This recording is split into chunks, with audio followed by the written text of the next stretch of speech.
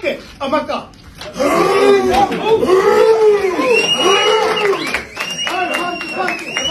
Abangumthetho inkantolo sesekhona asikwenzi lokho.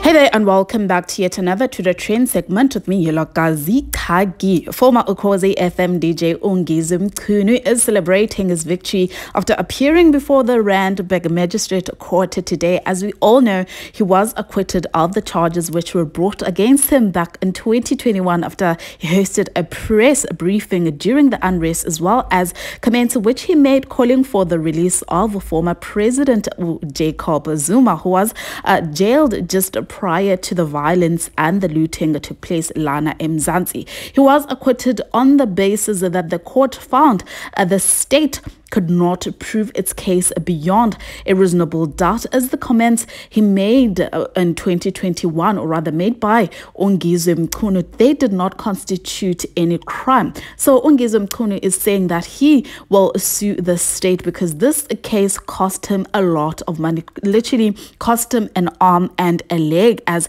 he states that, listen, I am no businessman, so therefore this case cost me approximately 1.5 million South African rands, and uthi njengamanje ke zizokhala ngempela. So those are the news of the hour. They were celebrating laphayana ekhoti ebekhona ke unqamalala naye. Guys, what are your thoughts on this? Please let's just engage down on the comments, like the video and also subscribe if you have not yet done so, and I will surely see you guys on the next. Bye.